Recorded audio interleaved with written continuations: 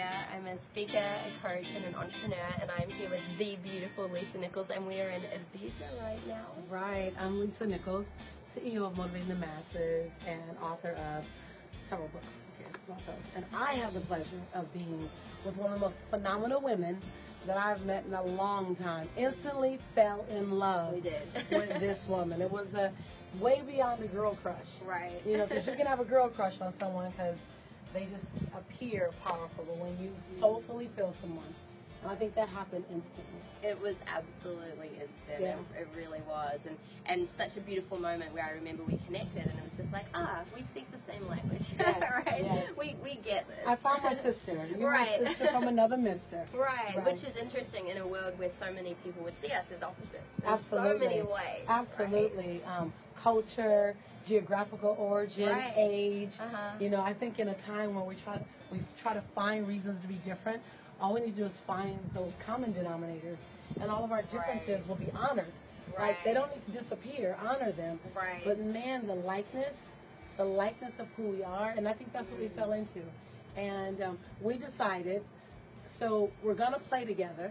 We're gonna do something together. Right. Something big. Right. Something obviously. big. Something ginormous. We're gonna serve side by side, and we'll figure out what later. Right. Exactly. And we're figuring out that what now. Like, we are I'm super figuring it excited. out. Yeah, and we were sitting here having an amazing conversation, and then we said, you know what, we really should share this with the world. Yes. It's kind of selfish Yes. to keep some Yes. of these nuggets to Yes, ourselves, yes. right? So we're sitting on the deck of my suite here in Ibiza, Spain. I think this is a place where dreamers come to dream, creators come to create. You get a little bit of sleep in between that. A little bit, just a little bit. We come to dance, Right. celebrate our freedom. Right. And inside of that space of dreaming and creating and dancing and celebrating, we began to talk about the superwoman, the super shero. Right. And there's so many different facets to that, but it's interesting actually when we connected, something hit me the other day when I was thinking about that, and I think there's so many women out there in particular that are in competition with each other, and they Yes. see someone powerful and immediately it highlights their insecurities and Yes. they shrink. And I think what's interesting and definitely what attracted us to each other is that we don't tolerate that, and Right. we're all about lifting other women Right. up and seeing Right. their greatness and Right. knowing that we can all shine together, Right. And then recognizing, if you don't see yourself in competition, you may recognize the word comparison. Because so often we're consciously or unconsciously comparing ourselves to one another. And I always say, you love what you have until you look left or right. And compare yourself to the next person, the next woman. And so in a space where we can recognize, I'm whole and complete. I'm whole and complete in my imperfection, Right. by the way. Exactly. Because there's someone who's going to have tighter abs, Right. a higher butt, stronger arms, triceps or biceps, a bigger bank account. Right. But when you can look and see a sister friend and see her in her wholeness, Right. amazing, and then still own your amazingness. Exactly. And your it starts awesomeness. there. Yes. Starts there, right? It's like Yes. you can't go into that vibration unless you are so centered in you. Yes. And as if you've learned how to do you and love you, and you spoke about this on stage the other Yes. day, right? Talking Yes. about self-love Yes. and the journey, your own journey, right? Yes. And really falling in love with Lisa. Yes, and that no one can do you better than you. I mean, it was a really long journey. I appreciate you saying that for me to get there. I'm not sure what your journey was like, but my journey was riddled with things that didn't say I was powerful, I was enough, I was beautiful enough. Coming from my background, walking in this image with chocolate mocha skin and Right. full lips and always had round hips, Right. and kinky hair. I questioned, was I enough? And then to top that with, or side by side that with the fact that I had learning challenges, that I questioned, was I enough? And so everyone that I looked at was better than me, Right. smarter than me, prettier than me. Their families seemed far more perfect than Right. mine. At least when they walked out the front door, Exactly. everything looked great. Right. And so I always felt as if there was something about me that wasn't enough. And I also said on stage, when people compliment me, oh my God, you're just so solid and you're so secure. I said the longest journey I've ever taken was the journey back to me. Yeah, and it's interesting as well, Lisa, because I know for me it's been different elements, but a similar journey of really falling in love with myself. But I often have people come up to me and say, wow, Regan, you know, you're so confident, you're so powerful, you're so this, you're so that, you're so lucky. And I say, why am I lucky? And they say, well, you know, I have so much fear and I have so much self-doubt, like you don't battle with that anymore. And I was like, excuse me, I'm still a human, right? I'm not a robot. And I think so many people are searching to be this, you know, perfect human that doesn't feel and that doesn't doubt themselves. And I'm interested to hear how it is for you, because I know right before I get on stage sometimes I feel that and I'm like, oh man, do I have enough? And do I have this and do I have that? And it's a constant evolution of doing the work and grounding and choosing to love yourself every day, right? I think, you know, I appreciate that, because I think we have this illusion that I'll arrive somewhere and it'll all be wonderful and perfect. The word perfect doesn't exist in humanity. Like it's not about ever being perfect. You don't ever have to pursue perfect. Pursue falling in love with your imperfection. Right. When I fell in love with my imperfection, Regan, that's when all of a sudden I took my first deep breath. Right. I was like, oh, okay. It's okay. Hold on. Let me fall in love with the who I am and the who I choose to be. Right. When I can embrace my fear. I'm never going to outrun my fear. Right. That little thing you feel in your stomach right before you go on stage, that's so human. Right. That's so freaking normal. Right. Because it reminds you, wait a minute, I care. Wait a minute, I don't know it all. Right. Wait a minute, it does matter if they like me. Exactly. Wait a minute, your humanity shows up. Right. And if you can just handle, check, and manage your humanity. Right. You know, I can be righteous. I can be stubborn. I can be, you know, relentless. I can get defensive. I can get all the things that I know about me. The best thing you could do is know who shows up when you show up. Right. And then manage her. Right. Because she is a handful. Right. You know what I mean? And so when you get that, you kind of sit inside of, oh, now inside of this woman, how can I be the absolute best version of her today? Right. How can I not beat her up? How can I unlace the gloves today? Yeah. Sit the gloves down and not beat her up for the decisions she's made, the mistakes she's made. Right. Like, people say, my God, Lisa, your life is unrecognizable. I go, you're right. It is. But it's a culmination, Regan, of the great decisions I made, and my life, as beautiful as it is a culmination of all the mistakes I made as well. Right. I could not be here, sitting on this amazing deck in this amazing, breathtaking place, which most people have never even heard of, but it's been, had I not had a combination of both, the great decisions and the great lessons learned. Right. AKA hashtag mistakes. That's what we Right. call mistakes. Yeah. I've decided to rename my mistakes to great expensive lessons learned. Perfect. Some cost me money, some cost me time, some cost me tears. Right. But I learned great lessons from them. And so I think when we can get to the place of embracing the whole us, the whole us. Exactly. I love that, Lisa, and I think it's so important for so many powerful women to really absorb this and dig into this, because if I look at myself a few years ago, I was really doing the do. I was creating success. I was in build mode, right? And I had so many big dreams and goals and desires, which I still do, obviously, but I was creating from a really different place. And when I look back, I was so uncomfortable with my own vulnerability, and I was so uncomfortable with all those moments in time that you were talking about, and I saw them as weakness. And so what I did, I feel like I put on this masculine shell, like this masculine code of that, you know, I have to disconnect from my emotions a little bit, and we've been brought up to think fear and sadness and guilt are bad and wrong, and we shouldn't be feeling that, and who are you to be sad, right? When really I came to learn that it's about having a full sensory experience and allowing yourself to dive into those emotions and dive into being feminine.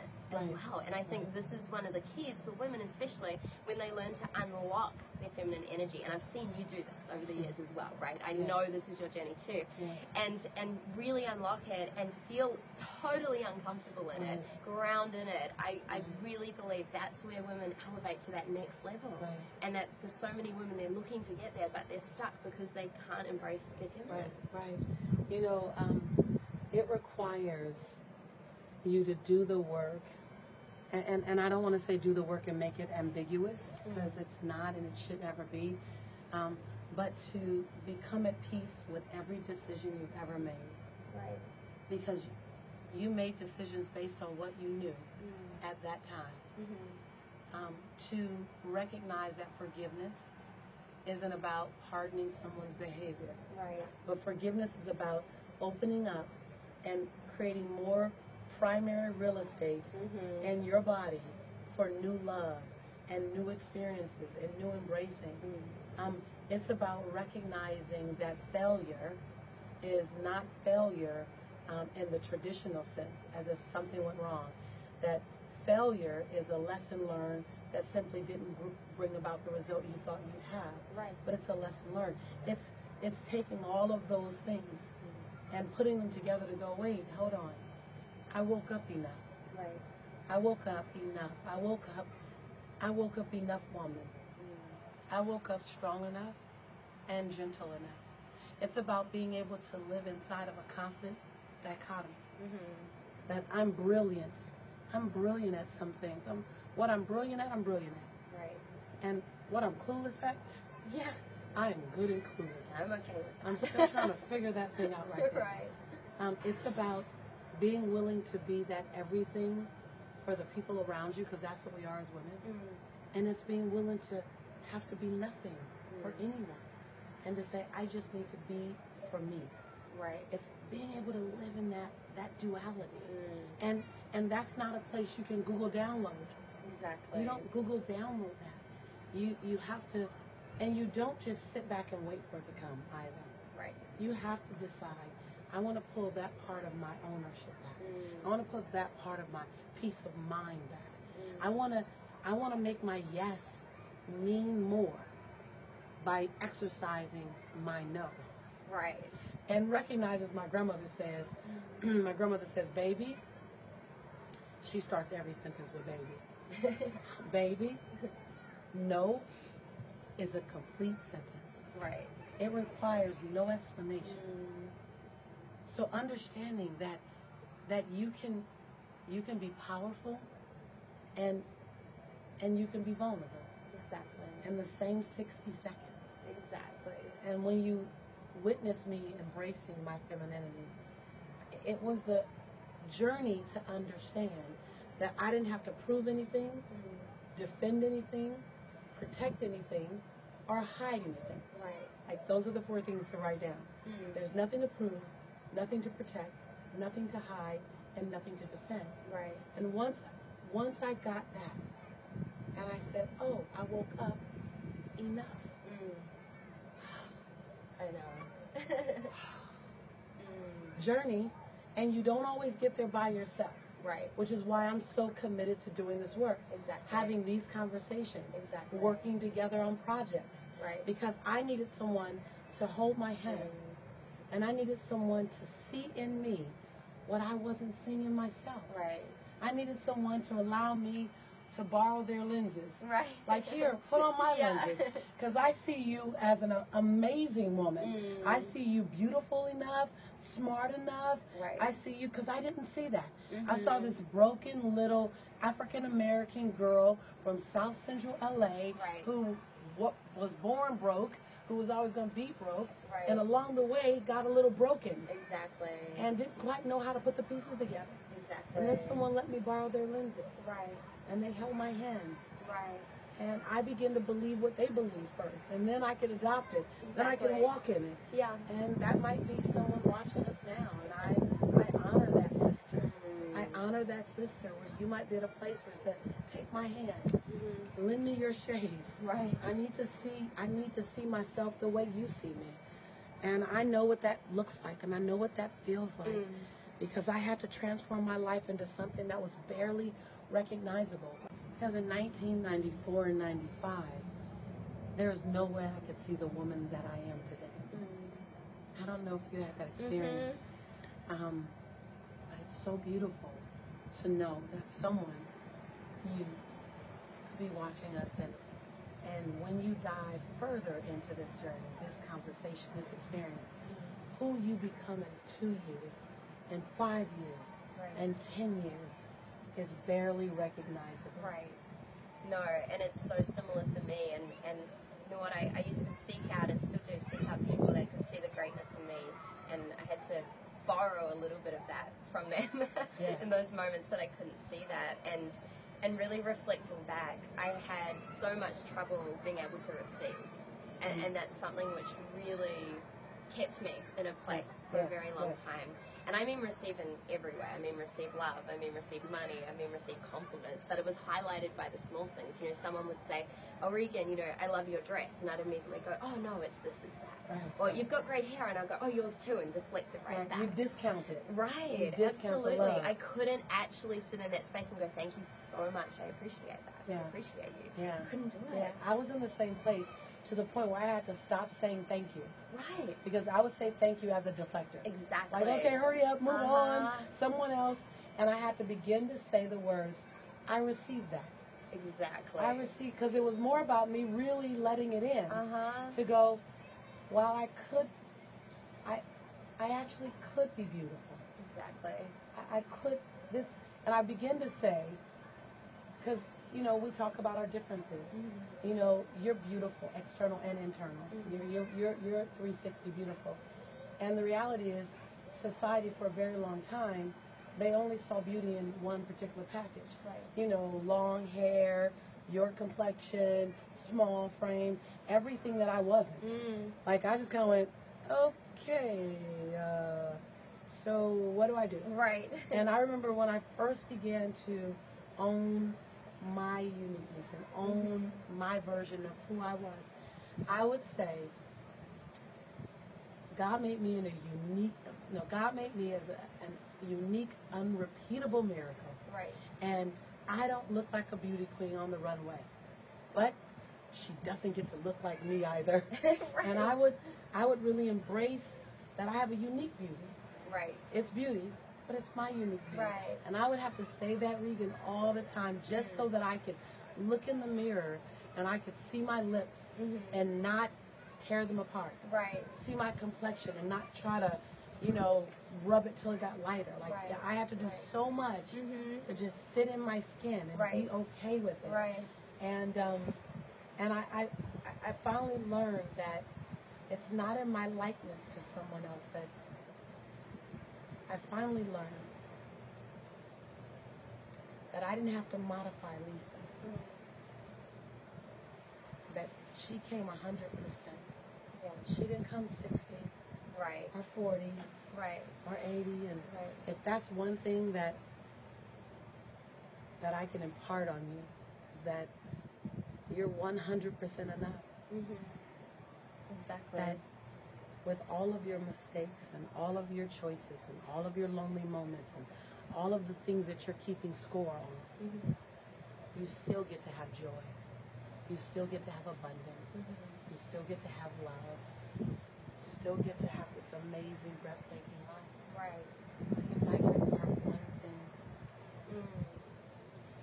It's funny because people would look at me and probably say, well, it's easy for you. You look like that. And that must be uncomfortable. Yeah. And for so many years, I used to dull myself down. And I used to shrink when I walked into a room because I wanted to be loved and I wanted to fit in and I wanted to be accepted. And I actually wanted to connect, especially with women. So I would put my light down in any way that I could, any way that I could to fit in a little bit more. You would dim your light. Massively. So I noticed when I really started the journey of falling in love with Regan for who she was and really started having the courage and the conviction to stand in who I was regardless, not only did I ground into myself, but I noticed other women grounding into themselves, and I noticed their lights starting to turn on one by one, And at first I didn't realize it was me, but then people started coming up and saying, hey, I wanted to thank you. You know, you gave me permission to do this, permission to do that.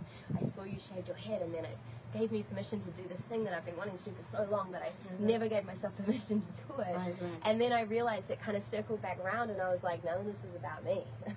None of this is even about me, and who am I to stand in my smallness when someone needs me to stand in my greatness for their own light to go on?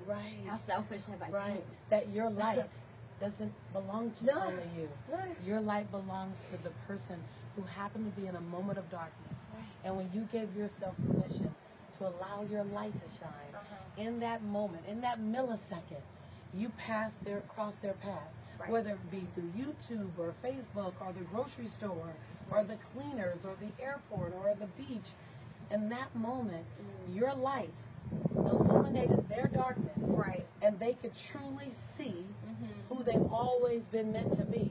Because you were generous enough to recognize your light doesn't belong just to you. And when you get that, when you get that, you know, but the first rule is before you love me, can you love you? I realized that I couldn't love you, support you, encourage you until I fell in love with Lisa. And I couldn't just like Lisa. I couldn't just like I'll love Lisa. her some days. I'll love her on some days because she's going to do some ding-dong stuff. She's going to get stuck. She's going to be in her righteousness. She's going to make a wrong decision. She's going to say yes when she should have said no. She's going to get in a relationship that may not honor her, friendship, business, or romantic. You know, she's going to do things that humans do. I can't just like her and love her on some days. That I realized, and I think you got this too, that I had to fall madly, unconditionally in love with her, in love with Lisa. I had to love her on her dark days. I had to love her on her big days. I had to not shrink her giant and not kick out her smallness. And that's why I love the idea of us playing together. Because I think together we reach, you know, across color lines, religious lines, geographical lines. Lots of lines. Lots of lines. Lots of lines that shouldn't exist. They're underlines, they're mirage. You know, they're stories someone made up. There are stories someone made up. Matter of fact, most of our limitations are stories someone made up. People who look like you shouldn't. People come from where you come from shouldn't. You'll never do that because they're limiting beliefs that someone else imposed on us, and then we begin to buy them, and then we begin to live into those limiting beliefs like they were our truth. And I'm just like, I'm a disruptor. I'm like, wait a minute, what if I don't buy what I'm sold? What if I don't buy what I'm sold? What if I like get a blank sheet of paper and I write my experience free of anything else? That's why I'm excited. Yeah, I'm super excited, and I feel like so much that we've touched on is the superpower, which we started out talking about. And it's, for me, it's almost like this undercurrent. It's the undercurrent that sits under the surface that I truly believe every woman has. I agree. Every woman has, regardless of who they are, where they are, what they've done in their life, regardless of all of it. It's there. But some people have just disconnected from it. They've just forgotten it. So I think, yeah, we should continue the conversation around how do we help these amazing women just remember how to tap into that undercurrent so that every area of their life can elevate. Absolutely. And to recognize that, like a new car, if you bought a new car, you don't ask, does this car come with the steering wheel? You don't ask. You don't ask, does it come with brakes? Does it have a door? Does it have a door? You don't ask that. You might ask, does it come with Sirius radio, or does it come with the latest GPS system? But you don't ask about the basics. Your superpower and your superpowers are the basics. It's your birthright. Because you're born, that's what you have. What happens is, through life experiences, the superpowers get covered up by the yuck, the muck, and the junk. And what I love about what we're going to do together is we're going to help women uncover and rediscover, remember the superpower.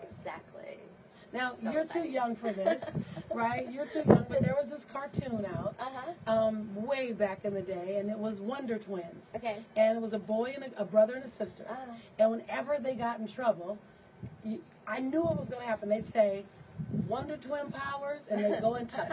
They go, Wonder Twin Powers, activate.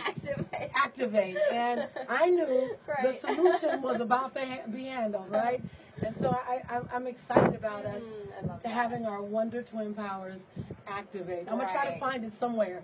Like, this is the years of difference between us. I'll try to find it somewhere so you can see. And they would take on different forms. Amazing. Whatever form was necessary, they take on to get through the moment. And I believe that we can activate our superpowers. And we can get through anything. Yes. And over everything. Right. And go through anything. Exactly. And get to wherever it is we call our bliss. Exactly. Exactly. I'm so excited. I know, me too, me too. I love you. Oh, I love you too. I do, I love Amazing. you. I love you. I appreciate you. You're brilliant. You're amazing. I'm grateful for your journey. I'm grateful for every hurdle, every high point, every prayer you need to make, every quiet moment you need to take, every form of surrender you've needed to give. I'm grateful for that because it forms you into the most beautiful soul that then I get the pleasure of meeting, loving, creating, and designing. And so I'm grateful for you, sweetie. Oh, I received that. Yes. Thank you. Yes, I love you so much. I love you. I love you so much. I feel like this has been an amazing conversation, and for everyone tuning in, if you've loved this, let us know. Send us a comment below and let us know what was your biggest takeaway. What did you get from this? What are you committed to changing in your life now that you've had a window into this conversation? And tag people in that really need to hear this and watch this and feel this and breathe this with us, and share it if you love it as well, because I really know that if we can get other women activating in this way and switching on their lights and doing this, right? Yeah, powers activate. Right? The world will be a better place. Yeah. I'm sitting here just taking you in, like, you know, I'm not just hearing you. I'm feeling what it feels like when it happens. Right. So please comment. Tell us what part of your soul was touched. Tell us what's that power you know you want to activate. What's that journey that you're ready to take? Make a bold declaration with us. You know, we're your sisters in the journey. We're not strangers. We're not distant friends. We're your sisters in the journey. So comment. Please comment and tell us, you know, if you want to walk with us. Does it feel good? And what do you want to get out of the other side? Because we're going to hold hands with us and with you. Right. And make sure we all get there. That you won't get there alone. You don't have to take that journey alone. And you got some sister friends. We're in your corner. We love you. We appreciate you. Yeah, can't wait. Next time, tune in. Stay tuned in. Stay dialed in. And most of all, stay activated. Stay in action. Ciao. Ciao, Bella.